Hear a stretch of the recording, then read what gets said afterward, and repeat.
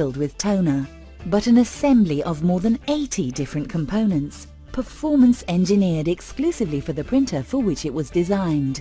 It's the heart of the printing process. How does a laser printer transform characters into hard copy?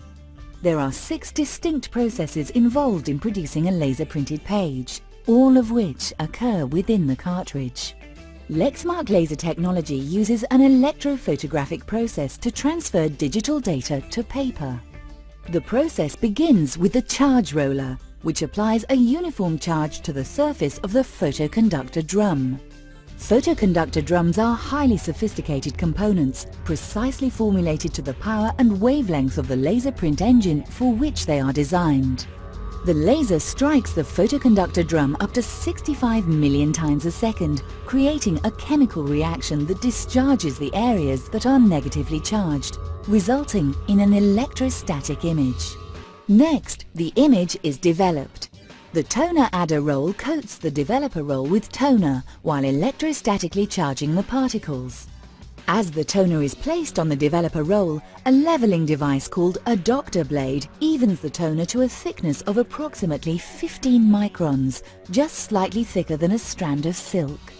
As the developer roll and photoconductor drum come into contact, the negatively charged toner is attracted to the discharged areas of the drum. When the paper passes under the drum, the transfer roller applies a slight electrical charge, causing the toner to move from the drum to the paper. The drum rotates up to 2 revolutions per second, timed with the exact speed of the paper, ensuring a complete image transfer. Next, the image is made permanent through a combination of precisely controlled heat and pressure. As the paper approaches, the fuser rollers heat up to 225 degrees Celsius. In just 23 thousandths of a second, the powdered toner reaches its melting point and bonds onto the page. The melting point of Lexmark toners are specifically formulated for our printer's fuser temperatures, ensuring satisfactory prints and protecting the life of the fuser.